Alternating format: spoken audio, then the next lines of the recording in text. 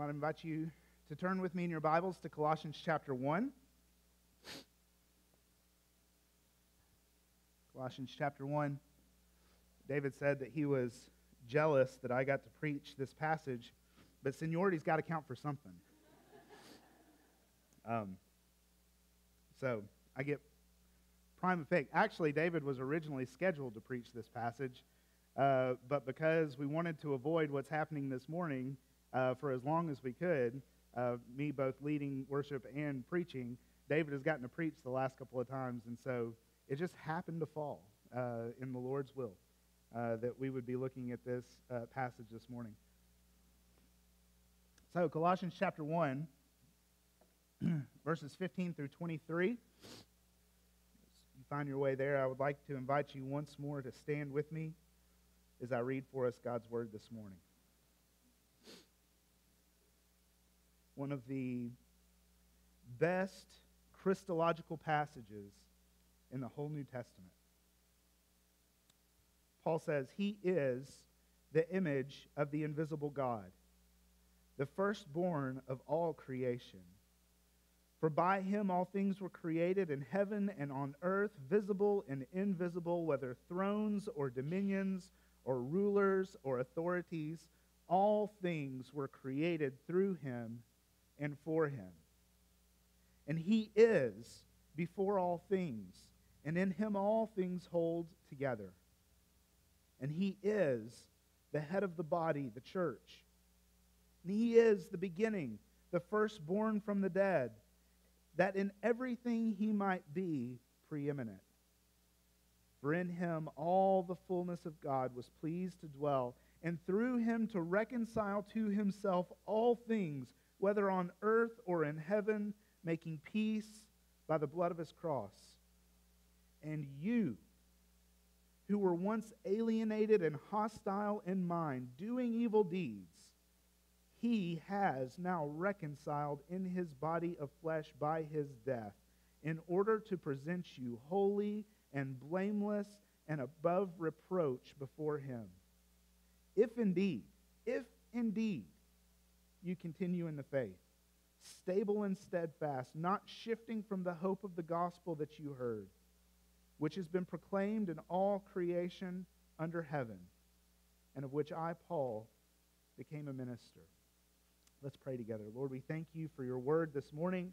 We thank you that you have sent your Son Jesus, the Creator, the Sustainer, the Savior of the world, so that all who put their hope and trust in his life and death and resurrection can be reconciled, holy, blameless, above reproach, reconciled back to God. I pray, Lord, that this good gospel news of who Jesus is and what he has done for us, Lord, would penetrate our hearts this morning. For those who believe in you, Lord, may this passage humble us from our prideful arrogance, our self-reliance, and our self-righteousness. Help us to repent of those things, Lord. For those who do not yet believe in you, Father, I pray that they would see their need for a Savior. That no matter how hard they work, they cannot pay the debt that Christ paid for them. And Lord, I pray that you would help them by the power of your Holy Spirit this morning to bow their knee to their supreme Savior, Jesus. We pray these things in his name. Amen. Amen. You may be seated.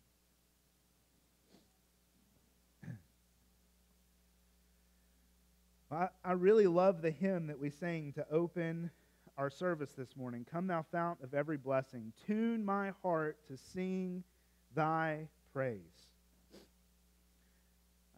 When we sing this song, my eyes are usually drawn to the second verse that we sing, which says this: "Jesus sought me when a stranger, wandering from the fold of God. He, to rescue me from danger, interposed his precious blood."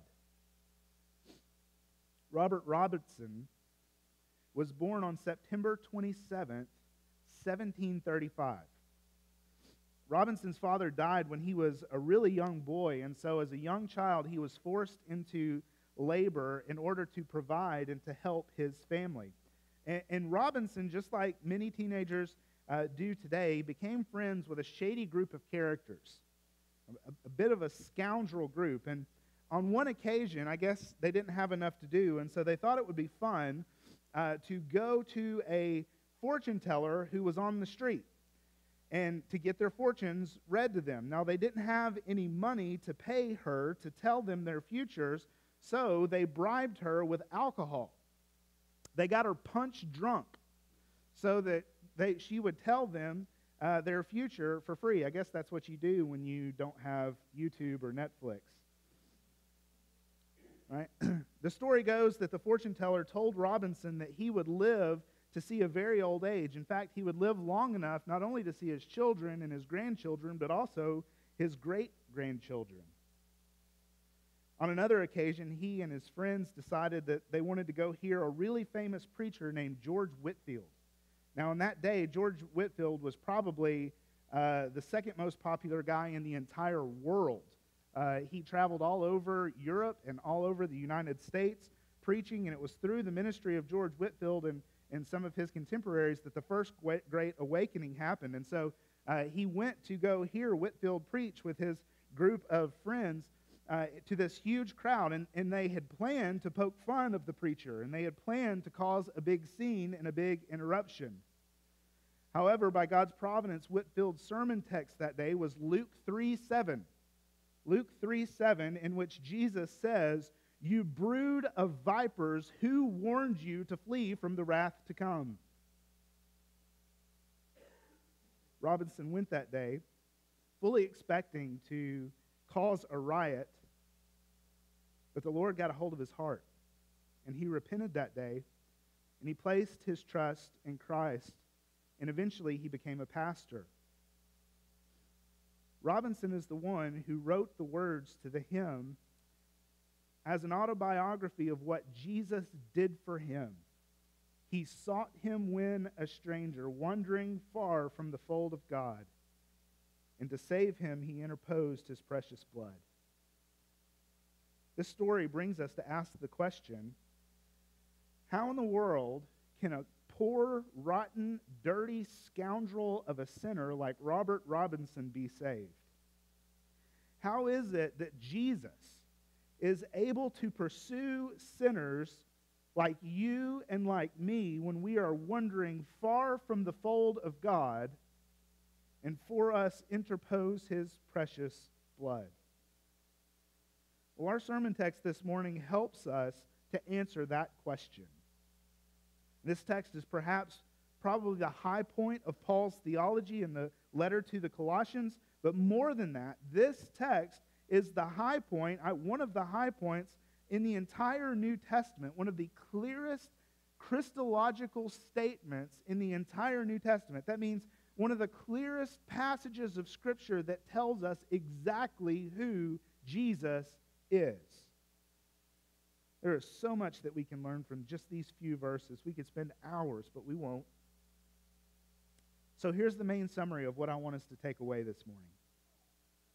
We must stand firm in the only true gospel of Jesus, who is the supreme Lord and Savior of all creation.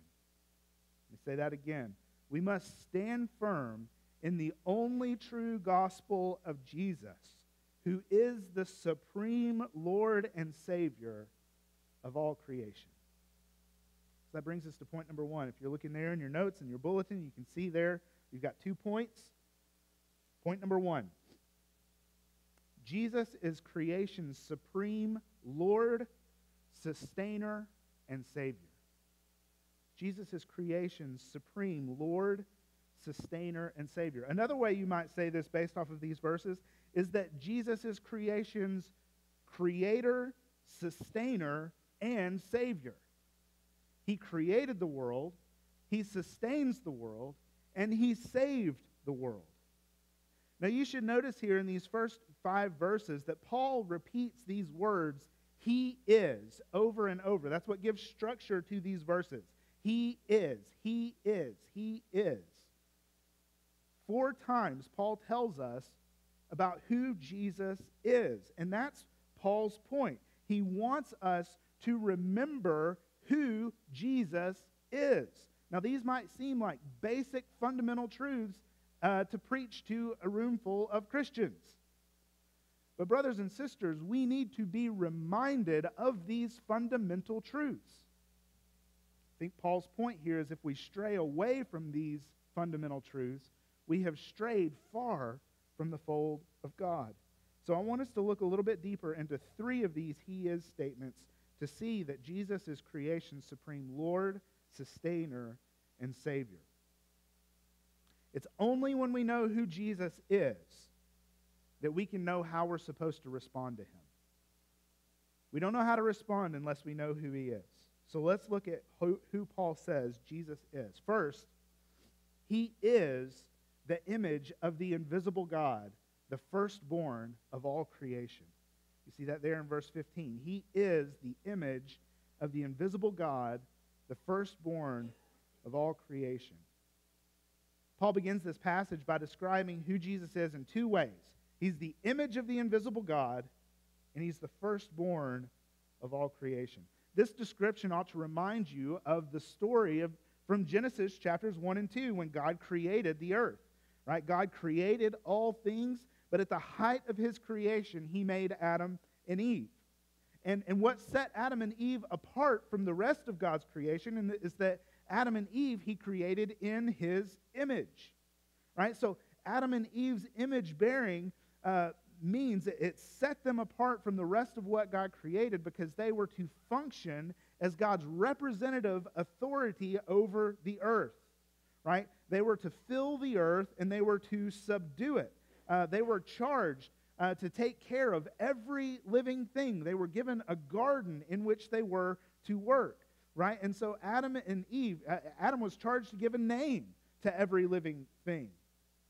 Right? So part of Adam and Eve's image bearing is that they were God's representative authority over His created world.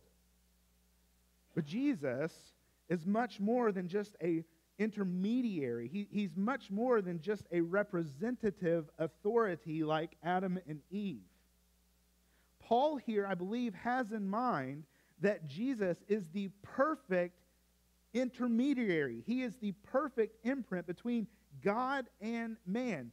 He makes the invisible visible and knowable. John 1:14 says, "And the Word became flesh and dwelt among us, and we have seen His glory, glory as of the only Son from the Father, full of grace and truth." I love the story of Jesus talking to His disciples in John chapter 14. Have you ever wondered maybe what the conversation around the dinner table was at the Last Supper? Well, John gives us a little bit of a glimpse. Right? Jesus is reminding His disciples that He's about to leave them. He's about to go away, and he tells them that He's going to His Father's house. And in His Father's house there are many mansions, and He's going there to prepare a place for His disciples so that where He is, there they one day might also be. And the disciples are troubled by this. They don't know what to make of what Jesus is saying. They haven't put all the pieces together yet. And so they start to say to Jesus, "Jesus, how are we going to get over to your Father's house? We don't know the way. We don't have directions," right? It's before GPS was invented. We don't know where we're supposed to go. And you remember Jesus' response, "I am the way, the truth, and the life." And then after those famous verses, Philip, we don't really hear a whole lot from Philip in the New Testament, but Philip speaks up and he asks something that only a few people in the entire Scripture were bold enough to ask. He says, "Jesus, show us the Father, and that'll be enough for us. Just give us a glimpse of the Father." Kind of reminds you of Moses, doesn't it? When he's standing on Mount Sinai, and he says to God, "God, show me your glory. Show me your glory." But do you remember what Jesus said to Philip? He said, "Philip, how have I been with you for so long, and you still don't know me. He says, whoever has seen me has seen the Father. How can you say, show us the Father? Do you not believe that I am in the Father and the Father is in me? Jesus says, Philip, you want to see the Father? Look at me. I am the image of the invisible God. Here's the point.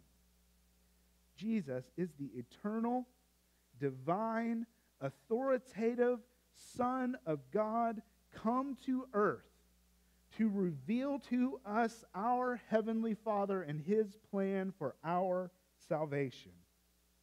Jesus came to earth so that we might know God. So friends, let me ask you this morning. Do you know who God is? I don't mean the God that you've invented in your mind, but I mean the God as He has revealed Himself in His Son. The God who has revealed Himself in His Word made flesh. If you want to know who God is this morning, look no further than Jesus. He is the perfect image of the invisible God. Second, He is before all things. He is before all things. Next, Paul here says that Jesus is before all things, and in Him all things hold together. Right? So it's important to see here that Paul says that Jesus is before all things. Now that corrects something that we might get wrong from that first verse, that He was the firstborn. Right? So we may think that, oh, Jesus is the firstborn, so Jesus was created before the rest of the world. No. No, Jesus always was. Jesus didn't come into existence in Bethlehem in a manger. He always was. In the beginning was the Word, and the Word was with God, and the Word was God. There was never a time in which Jesus was not. He always has been with God the Father and God the Spirit. He is before all things. Before all things were, Jesus was. This is one of the things that makes Jesus completely different from you and me. Jesus became like us in many ways, but one of the ways that Jesus is entirely different is there was once a time when you and I were not. Right? But there was never a time in which Jesus was not. He always has been. You see, you and I came into existence when God formed us in our mother's wombs. But one of the things that makes Jesus remarkably different from us and separates Him from us is that there never was a time when He was not. He didn't come into existence when He was created or when He was placed by the Holy Spirit in Mary's womb. Right? He took on Himself a human nature at that point. But He was before that. Again, John says, in the beginning was the Word, and the Word was with God, and the Word was God. Paul here is saying that Jesus is truly and fully God, uncreated, always existing from eternity past all the way into eternity future. And because He is this eternal Son of God, Paul says next, that He sustains His creation. All things were made by Him. He was in the beginning, and all things were made by Him, so He's the creator of the world. But not only that, He is the sustainer of all the world. Right? Not one molecule of the created order flies into chaos because Jesus holds it in control. All things belong to Him. And brothers and sisters, this ought to bring you massive comfort this morning. Have you ever felt like, or maybe you feel like today, that this world is just out of control lately? You feel like that? See the chaos around us? The chaos of this last year? And everything that's brought? I mean, you realize that what we've lived through in this last year probably will be talked about for generations to come. This last year has been one for the history books. Does the political and the social unrest of today stress you out? Friends, this passage reminds you today that Jesus is Lord and sustainer of his creation. Nothing is outside of his sovereign control. From the biggest countries on the planet to the tiny microscopic viruses, Jesus holds all things together. Do you trust him? Do you trust him? Third, he's the head of the church. He is the beginning, the firstborn from the dead. In other words, Jesus is our supreme Savior. He's the head of the church, the head of a people that he has redeemed for himself. As the church, he is our ultimate authority, but more than that, right? He is the firstborn from the dead. He is the down payment on the new creation promises that God promised way back in Genesis 3:15. He has accomplished our salvation through his life and death, and here Paul reminds us through his resurrection. Because Jesus was raised from the dead, we have hope that we too will be raised to live eternally with him if we trust in him. And verse 19 says that Jesus is fully God, and through him to reconcile to himself all things, making peace by the blood of his cross. Here's the gospel truth this morning. Jesus, the Lord and sustainer of all creation, the eternal Son of God, the second person of the Trinity, took upon himself a human nature and became a man just like you and me. But unlike you and me, he was never created, he always was. And also, unlike you and me, he never sinned. You see, you and I, we're sinners. And we deserve God's wrath. We deserve punishment and death because of our sin. But Jesus lived a perfect life that you and I could never live. Even if we tried as hard as we could never live a perfect life. And he died on the cross to reconcile us back to himself. And he rose from the dead so that we might be saved if we repent of our sins and put our trust in him. So let me ask you this morning, if you're not a Christian, if you don't confess faith in Christ and you don't consider yourself to be a Christian, let me ask you, who are you trusting in? In the chaos of the world around us, where's your hope? Jesus is the only supreme Savior. And so I would implore you this morning to trust in him today. Point number two. Point number two. We must be steadfast in the only true gospel.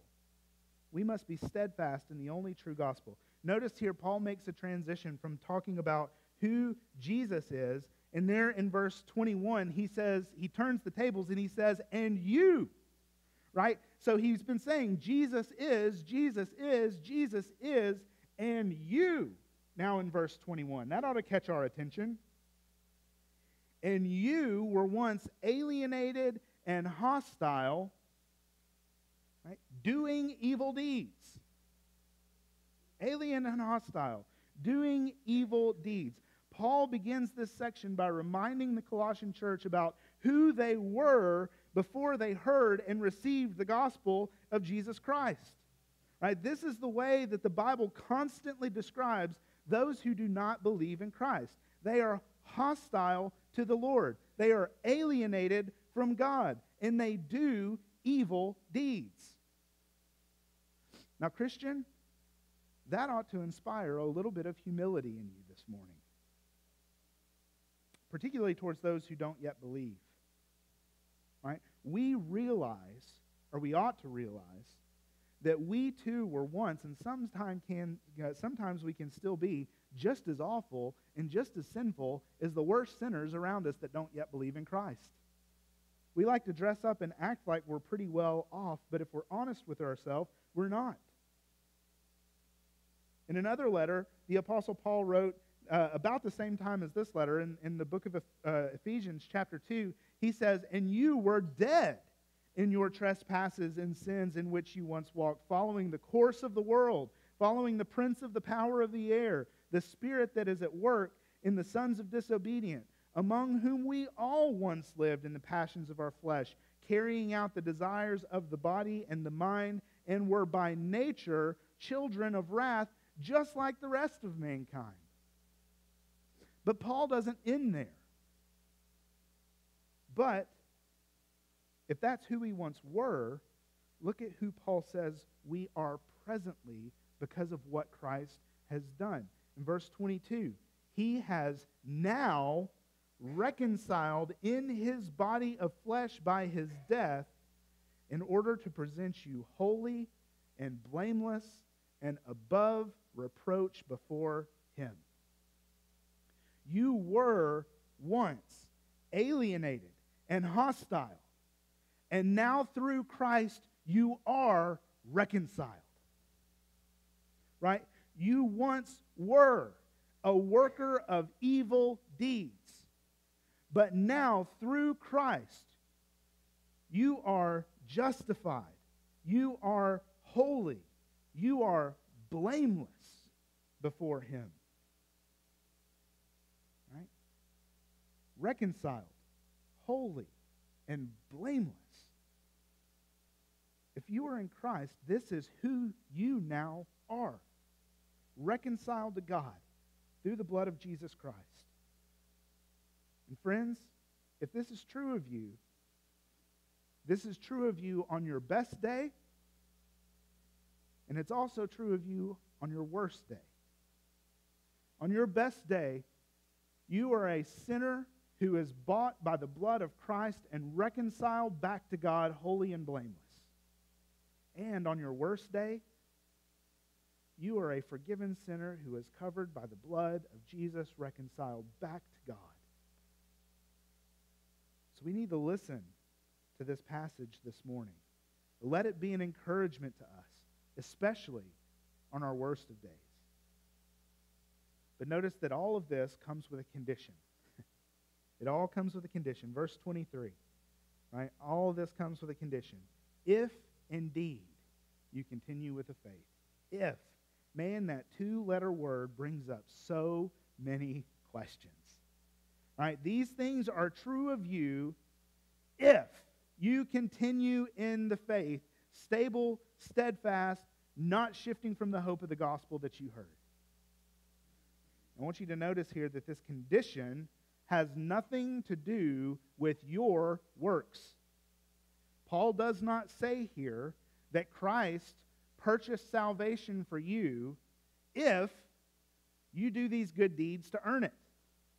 Nor does Paul say that Christ purchased redemption and reconciliation and forgiveness and holiness and blamelessness and all those things are yours if you stay in God's good favor. That's not what Paul says either. No, the condition has nothing to do with us earning or keeping our salvation. He says we must remain steadfast in faith and in hope of the gospel. Faith and hope.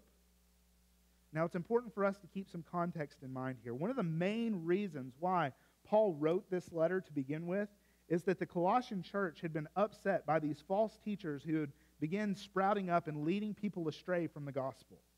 Okay? We don't know exactly who these false teachers were, but Paul gives us some hints, some clues as to what they were teaching, the false gospel that they were teaching. So in chapter 2, verse 8, Paul says, "See to it that no one takes you captive by philosophy and empty deceit, according to human tradition, according to the elemental spirits of the world, not according to Christ." And then a few verses later in chapter 2, verse 16, he says, "Let no one pass judgment on you in questions of food and drink, or with regard to festival or new moon or Sabbath." And he goes on to talk about how these false teachers were promoting the worship of angels rather than the worship of Jesus. So here, Paul is warning the Colossian church, don't be swept away by this false teaching. Don't be led astray by this false gospel. Warning passages like this one bring up all kinds of hard questions for us, but There's one in particular that if you're engaged right now mentally, you're probably thinking, right? I can't read your minds, but I think this is probably what most people are probably wrestling with. Can a person who is a genuine believer in Christ lose their faith? Right? Can a person who is genuinely trusting in Jesus lose their faith? And there are warning passages like this all over the New Testament. So how do these warning passages square with what we wholeheartedly affirm as Baptists in this church? That's a part of our statement of faith, that once a person is genuinely saved, that person is secure in Christ. How do warning passages like this and all over the New Testament square with that teaching? Paul says in Philippians chapter 1, verse 6. Now, well, let me get ahead of myself. There are two things we need to keep in mind here as we seek to answer that question, because I think you can reconcile those things. I don't think they're contradictory to one another. But we have to affirm two things. The first thing that we have to affirm is the promise, the Bible's promises that God will save to the utmost those who trust in Christ. We have to affirm those promises, right? Philippians 1:6, right? He who began a good work in you will be faithful to complete it. Right? Also, John 10:28, Jesus says, I give them life, and they shall never perish. No one can snatch them out of my hand. So we affirm that our salvation is God's work from start to finish. And what He starts, He finishes.